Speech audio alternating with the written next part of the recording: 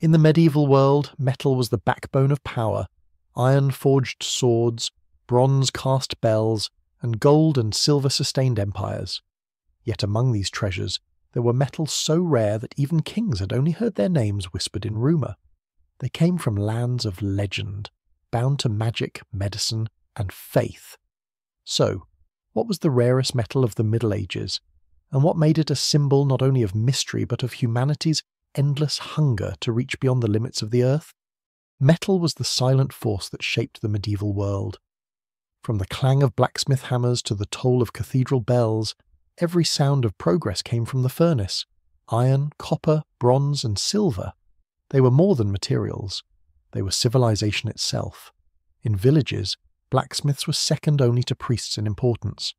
They turned ore into ploughs that fed kingdoms, nails that held cathedrals together, and swords that defended borders.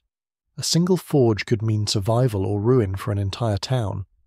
But beyond their practical value, metals carried a spiritual and symbolic weight.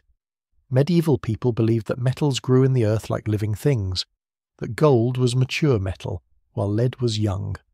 This belief tied metallurgy to alchemy, and alchemy to the divine. To master metal was to understand the will of God hidden in stone. Yet, while common metals filled every corner of life, whispers persisted of stranger elements, metals that glowed unnaturally, that moved like liquid, or fell from the heavens. These were not just materials, they were mysteries. The search for them would drive explorers, merchants, and mystics alike across deserts and oceans.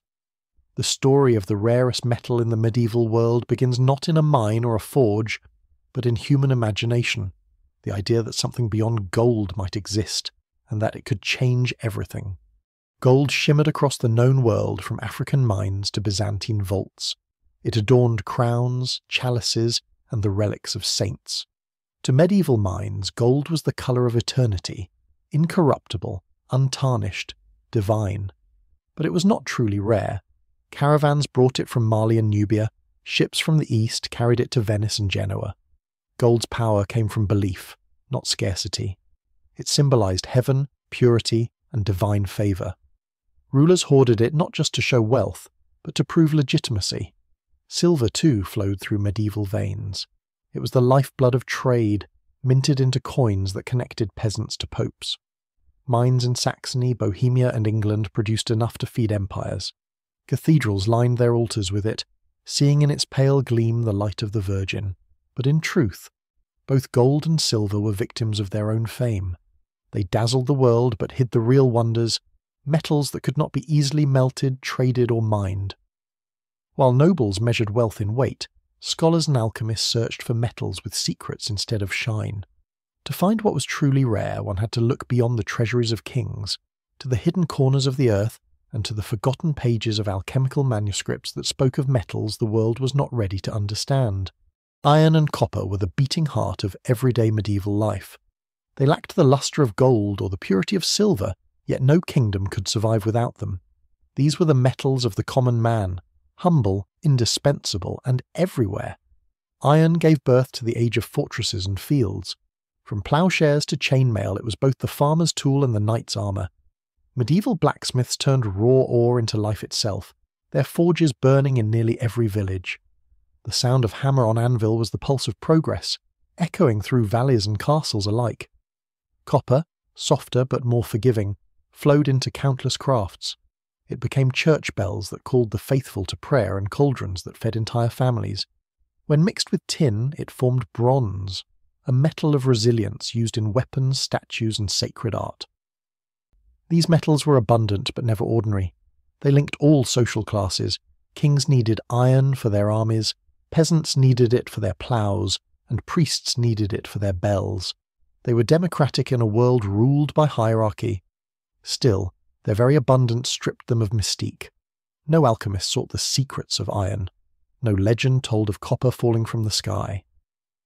To find the truly rare, one had to venture into the realm of metals that defied nature, those that shimmered, moved, or came from beyond the earth itself. Tin, though modest in appearance, held immense strategic value during the Middle Ages.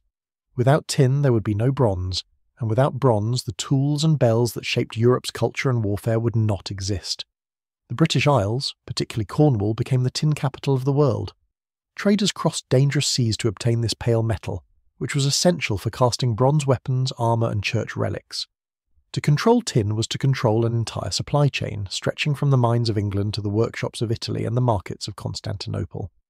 Unlike gold or silver, tin did not inspire poetry or worship. It corroded easily and lacked beauty. Yet it was the quiet engine of medieval innovation. It was mixed, melted and reimagined. Proof that value was not always tied to rarity. Still, even with its importance, tin was far from the rarest of metals. It was known, mined, and traded openly. The world understood it. But the medieval mind was drawn not only to what could be used, but to what could not be explained. The metals that resisted melting, that defied fire itself, that seemed touched by celestial hands. And soon, among those enigmas, another metal would appear. One that shimmered like liquid, moved like life itself, and terrified those who dared to touch it. Among all medieval metals, none captured the imagination quite like mercury. The quicksilver that moved as if alive. It flowed, shimmered, and refused to be held. To those who witnessed it for the first time, it seemed less a metal and more a spirit. Extracted mainly from the Almaden mines of Spain, mercury was exceedingly rare and perilous to handle. Miners inhaled its toxic vapours unknowingly, paying with their lives for the silver glow of the living metal. Yet despite its danger, it became the cornerstone of alchemy. Alchemists believed mercury was the essence of transformation, the bridge between life and death, matter and spirit. In illuminated manuscripts, mercury was drawn as a serpent or a divine tear.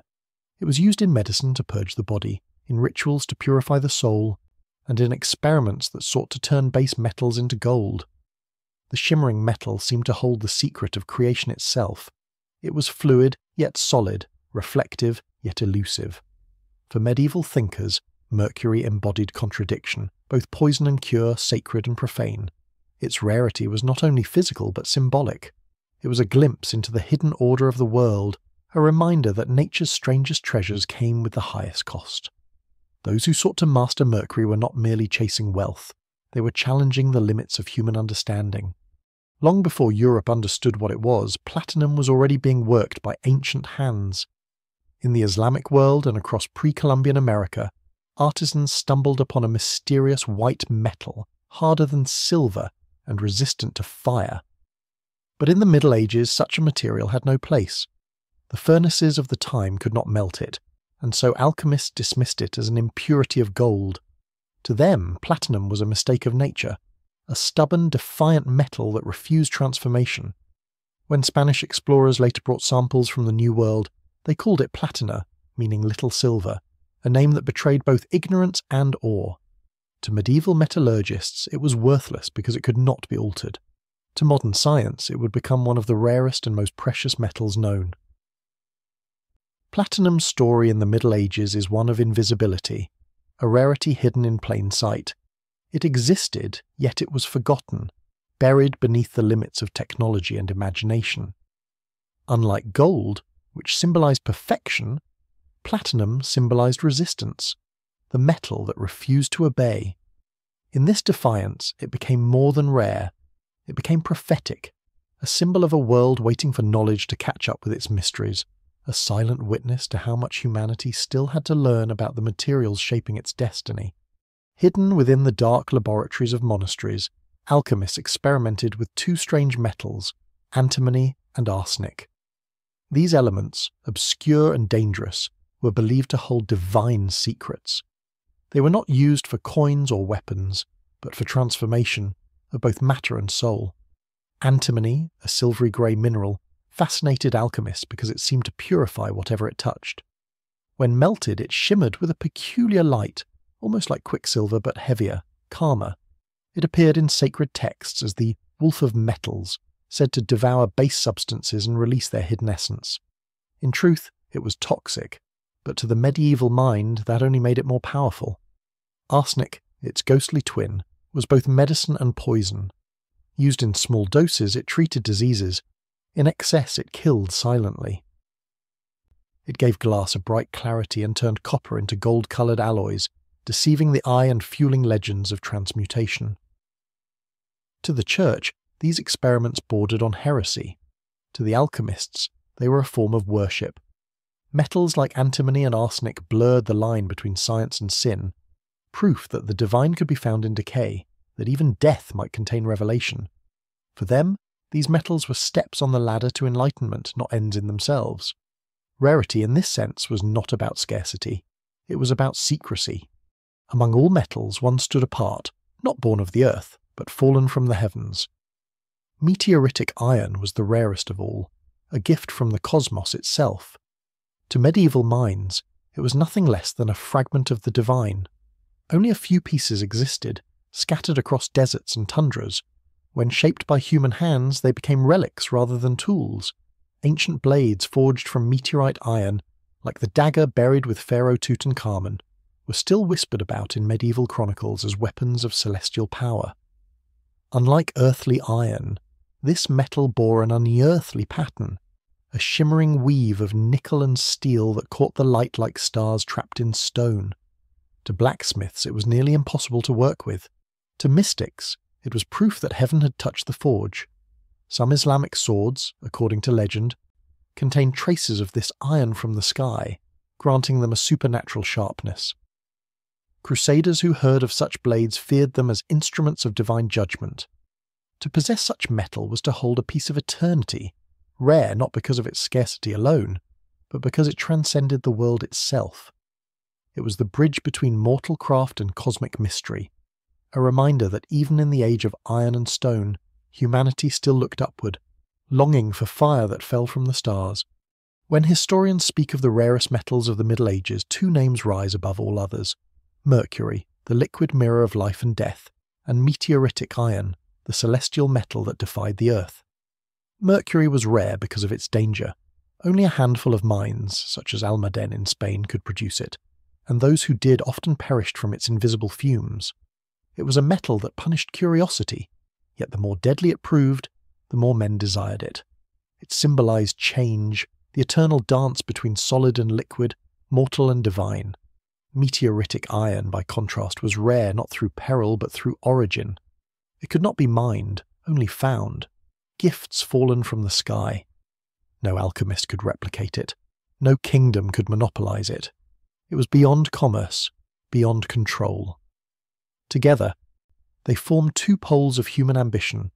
One represented transformation, the belief that man could master nature. The other, transcendence, the dream that something greater had once touched the world. In a sense, both metals were mirrors.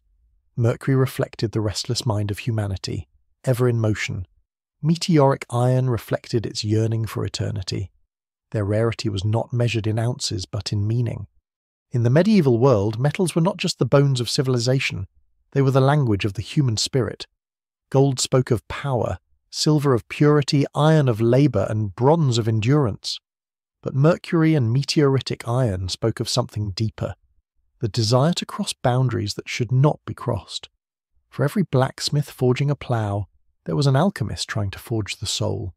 For every miner digging into the earth, there was a monk staring at the sky, believing that the rarest treasures did not lie below, but above. The rarest metal, then, was never truly about scarcity. It was about wonder, about the way humanity saw itself reflected in the mysteries of the natural world. Medieval people did not separate science from faith, or metal from meaning. To them, every vein of ore was a pulse of divine will, and every forge was a small imitation of creation itself. Perhaps that is why the story of the rarest metal is also the story of humanity's oldest hunger, the longing to turn the unknown into light, to find eternity in the shimmer of something that refuses to stay still.